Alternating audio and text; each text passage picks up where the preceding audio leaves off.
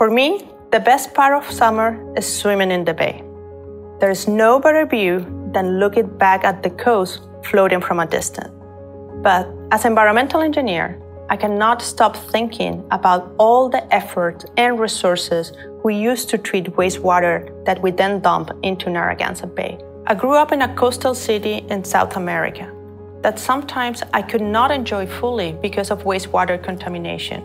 And because of this, I got interested to study on how to treat wastewater. I'm obviously biased, but I think wastewater treatment is one of the greatest inventions of our modern world. Thanks to it, we can prevent human diseases and damages to the environment.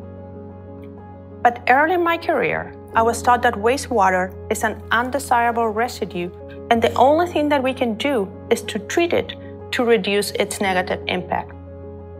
But things are changing. Climate change and depletion of resources are forcing us to think in a different way.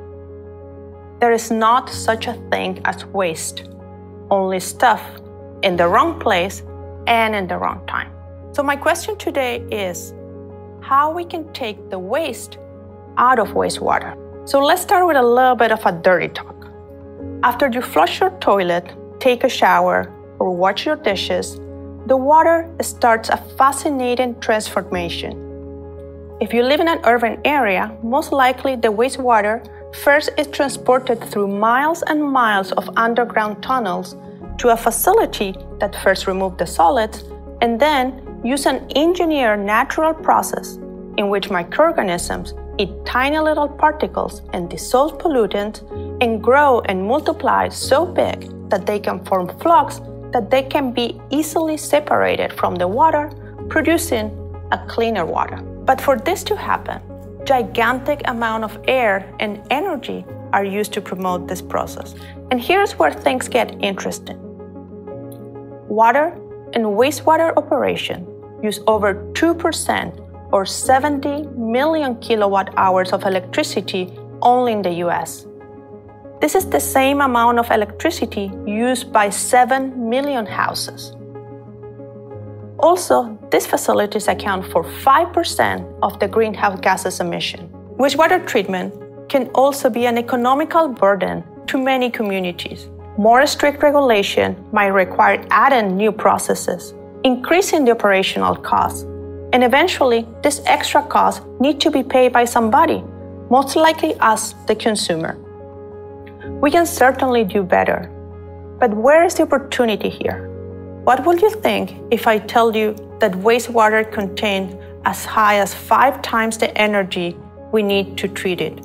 Wastewater has chemical energy stored in the organic matter and is about 1/3 of the total embedded energy. Remember that tiny little flocks of microorganisms that eat the pollutant? We can use them to produce biogas. This process is already used in some places, but more effort should be placed to make it a norm everywhere. Thermal energy is the largest portion of energy in wastewater, or about 2/3. After we use the water, wastewater is always warmer than the water that is entering our houses. The wastewater temperature is much warmer than the outdoor air in winter and much cooler during summer. So we could use this temperature difference to heat water or even in heating and cooling systems. Besides energy, wastewater can be a source of other materials as well. For example, drinking water. Droughts and changes in rain pattern have driven the search for alternative sources of drinking water. There is a great interest and effort placed on using seawater for drinking water purposes. But did you know that there's more water in wastewater than in seawater?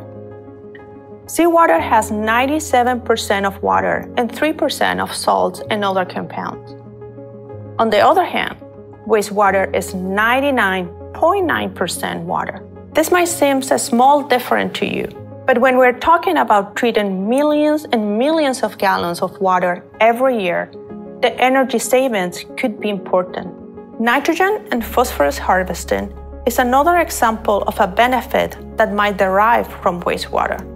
Our food supply relies on the use of synthetic nitrogen and phosphorus fertilizers.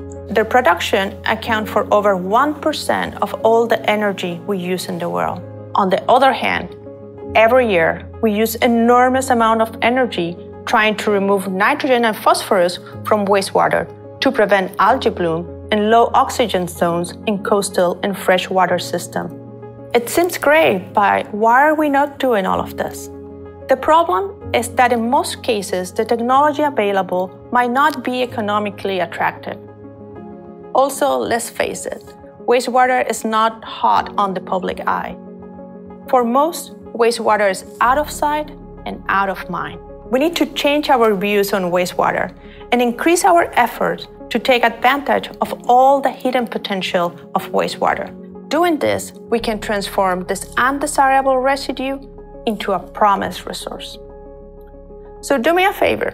Next time you flush your toilet, think about the unwasted future of wastewater.